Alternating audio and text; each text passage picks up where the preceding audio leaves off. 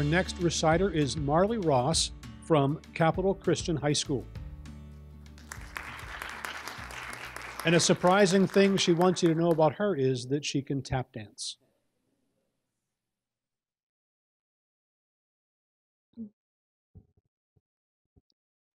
I Sit and Sew by Alice Moore Dunbar-Nelson. I sit and sew.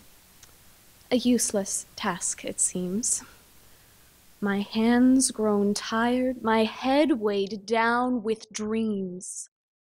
The panoply of war, the martial tread of men, grim-faced, stern-eyed, gazing beyond the ken of lesser souls whose eyes have not seen death, nor learned to hold their lives but as a breath. But I must sit and sew. I sit and sew. My heart aches with desire, that pageant terrible, that fiercely pouring fire on wasted fields and writhing grotesque things. Whence men? My soul in pity flings appealing cries, yearning only to go. There in that holocaust of hell, those fields of woe.